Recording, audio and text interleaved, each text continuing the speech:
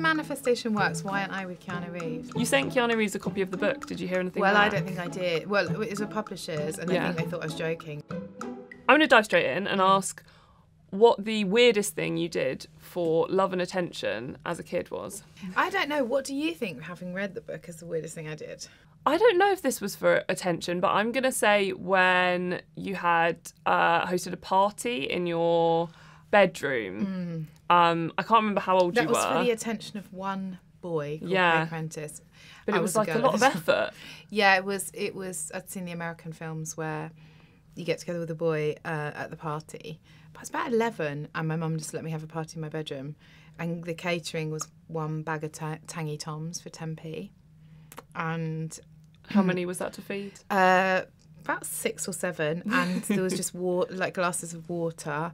There was one tape, cassette tape, that's all. And I pressed.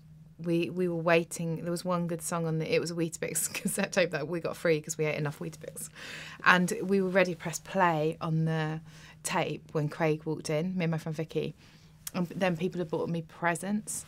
And I sort of would look at the present thinking, that's about a £5's worth. And then I'd look in the room thinking, that's not a £5's worth of party. But and then Craig Prentice asked my friend Vicky out. So it did backfire. Yeah. I know you're thinking, with all those Tangy Toms. And so you moved out when you were 15. Yeah. What was it about the situation that meant that you needed to leave?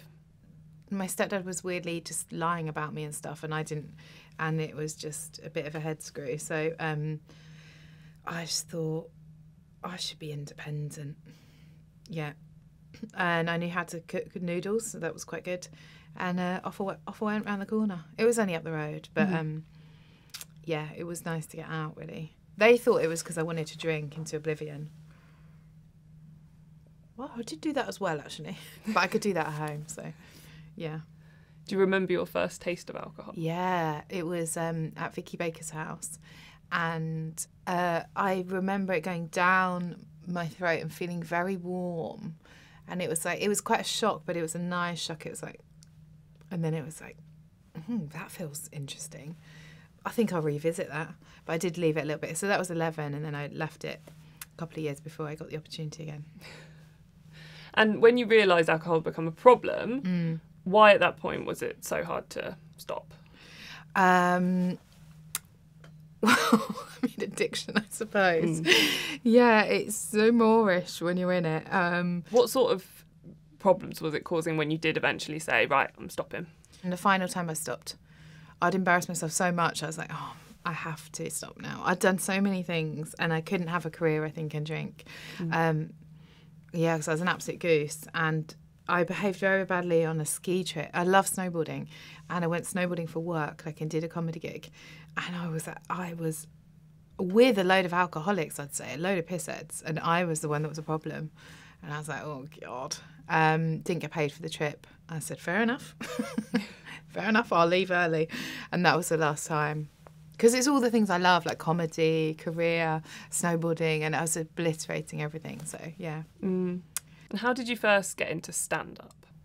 Well, I did a book reading the other day, well, not the other day, ages ago, and one of my ex-boyfriends came who was in the book. He was the one that snapped his banjo string, and he, I'm sure he's got other sort of things that he did, but so he, and I spoke to him afterwards, and he said when I was drunk, so I would have been like 18, 19, I would always say like I wanted to do stand-up. I was like, really? Because I didn't remember that at all. So I guess I always wanted to, but then didn't pluck up the courage until I was like 26 or something, and then just went to like a course, like a 6-week course, and you write your first 5 minutes. How did they go down, those first 5 minutes? First 5, I was like, it's easy. And then second 5, died in my hole. I was like, it's trickier than I thought. And I wasn't very good at first because I think I was in my head a lot and I wasn't very confident. And I was placing too much importance on it as well.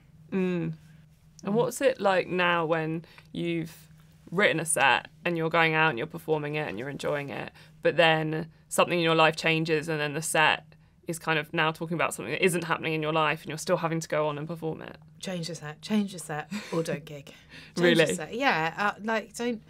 I gigged with this one guy and he was talking about his kids being 2, and I was looking at him thinking he started late in life, and I said, how old's your kid now? And he went, 21. I was like, you've got to stop using that material, surely. Margaret Thatcher was in power when that material was fresh, probably. I don't know.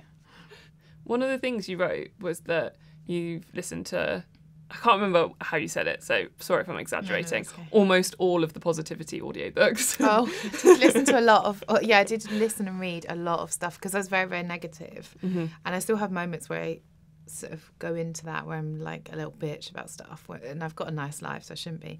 But I used to be so negative and had to like reprogram my mind. People get so sensitive though about that sort of stuff. I wrote an article for The Guardian about that, about this is like the moment that changed me, and my friend Jules was like, I can't hang out with you because you're so negative. And I was like, oh no. And I was really young, like 25 or something, and that was a light bulb moment, and that's when I went on a path of like, right, I have to change my neural pathways because it's just habit. Yeah. And then underneath the article, people are like, oh, nice trying to get me into your cult. Like, oh my god. But people like don't want to change. Of the positivity audiobooks that you've listened to, or books that you've read, for the people who do want to change, do you have one where you're like, yeah, get stuck in with that? Yes, you negative little Nigels. You get no, one that I say about a lot, actually, Richard Wiseman, The Luck Factor, because he is a social scientist, so he's not woo-woo, so it's like a nice gateway drug into that sort of stuff. And I had him on my podcast, actually, and he's a really interesting guy, and he was saying it's not like woo-woo, there's a science to it. The people that are looking for opportunity will, surprise, surprise, get opportunity. And the people that are going around going, it's not my fault, just my bad luck, will get more bad luck because it's their lens on the world, you know? I feel like that feels like part of manifesting, where manifesting is almost like... Yes and no. It's like, I don't really agree with manifesting. Like with comedy, I couldn't have manifested comedy goals without working on my like self-esteem and like confidence, basically. So I had to do that sort of work myself. And if I'd just been like, I'm going to manifest the Apollo or whatever, it's like, no, you're not ready and you don't believe in yourself. So it's that sort of stuff where you have to like dig a bit deeper and not be like sort of wafting a crystal in the full moon. So I'm not completely woo-woo. I know, quite practical. Yeah. If manifestation works, why aren't I with Keanu Reeves? You've got to ask us some question. You sent Keanu Reeves a copy of the book. Did you hear anything? Well, about I don't think I did. Well, it was with publishers, and I think they thought I was joking. So I was like, can we get a Keanu a copy to his management? And they were like, yeah. Yeah, okay. And then I haven't had back, so I'm assuming that he's not got a copy. Yeah. Otherwise, it'd be weird, right? Anyone else it went to? Otherwise, he'd turn it into a movie. And I'd be in a movie. Would you play yourself, though? Would you play myself in a movie. Would you? Little to big, yeah. Get down on my knees and, yeah. I mean, this question's going to come a bit out of left field, but I wondered why that you wanted to devote time in the book to talk about big labia. Thank you. Big pharma, big labia. So this is exactly what my husband said to me. It's the two big passions of my life are big pharma, big labia. And I just think that porn has ruined quite a lot of stuff. And labiaplasties are kind of massively on the up for young girls, and they're actually quite dangerous operations just to tuck it all in when it doesn't need to be. And it's just because porn's, like I said, it's one way. And so I'm just sort of like celebrating the larger labias. Have I got a larger labia? I couldn't say. I couldn't say either. I couldn't say, but no. And I feel like forever now I'll think of big labia and think of big pharma. And in the book, there's lots of kind of, you know, we get the whole roller coaster of Lou's life, and you've had to narrate that for audio. Yeah.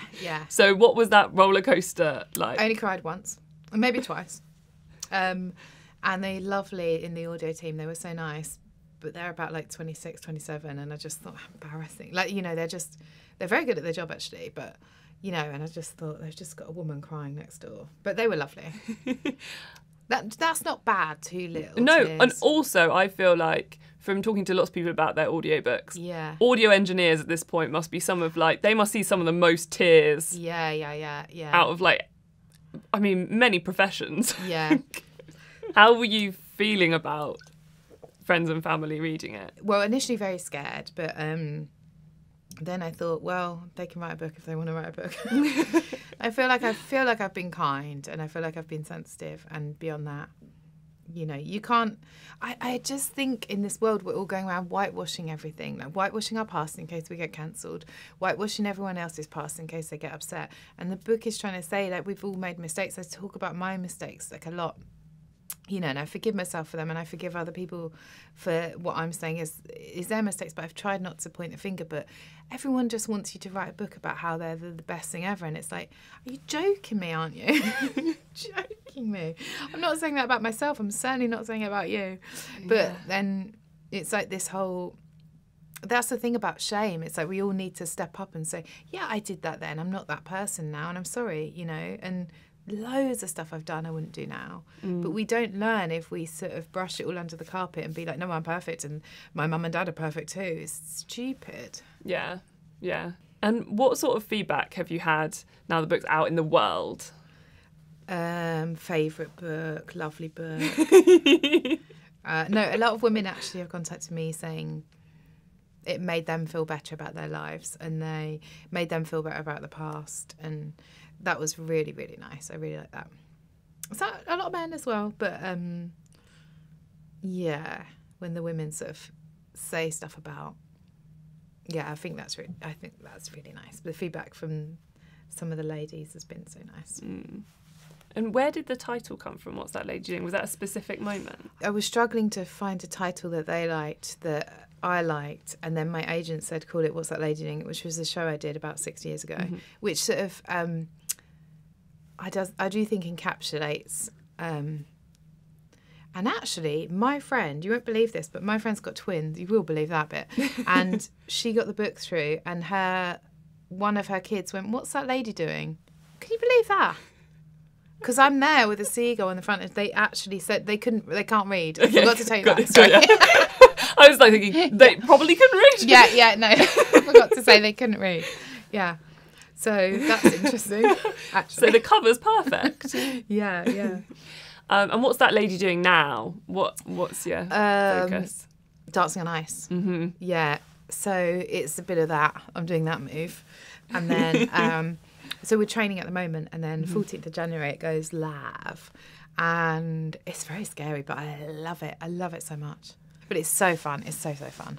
I'm quite scared, but just because it's such a fast one, the first dance is really, really fast, and I'm not a natural dancer, so it's all like you've got to like present. Are you a natural ice skater?